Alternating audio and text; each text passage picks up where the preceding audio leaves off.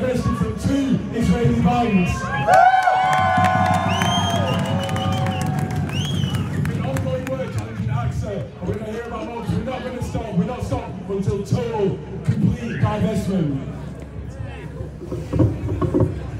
Israel is only able to maintain its regime of occupation, settler colonialism and apartheid over the indigenous Palestinian people because of international complicity. Corporations play a key role in this. An insurance company such as AXA should protect lives, not destroy them.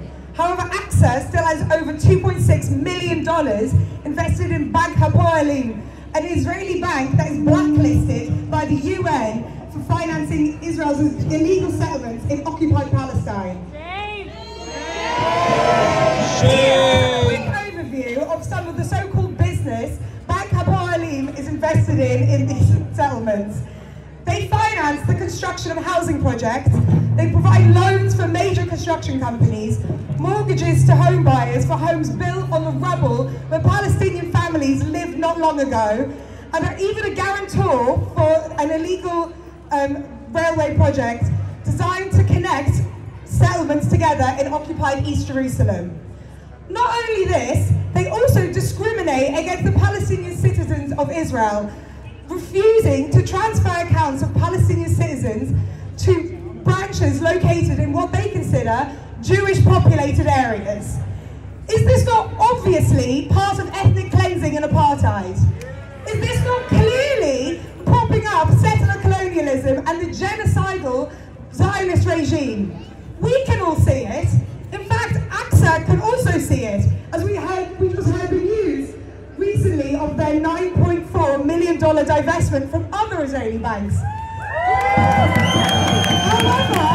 However, they have decided to continue to finance the worst one. They've also divested in Elbit Systems in 2018. They know that investing in this genocidal regime is wrong.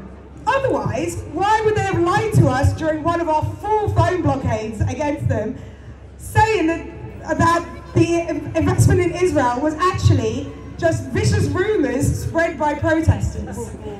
However, we know this is a lie.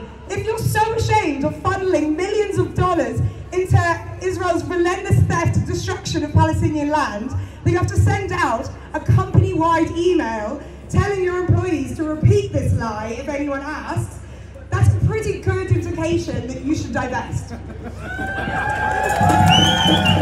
On Tuesday, AXA is holding their global AGM. In response, we are holding our biggest ever multi-city phone blockade on Monday, when we will tell AXA that we demand that they use their AGM to action divesting from Bank Hapoalim. And we will tell them and tell them and tell them and tell them until they hear us. We need every voice to join our cry. So please go to the link tree in the YFFP Youth Front for Palestine bio, Instagram bio, sign up to a time slot. They're only 15 minutes, you can do even less. It's just so that we know that AXA will be hearing from us all day. You can also sign up on a really easy form because I know the spreadsheet was a pain.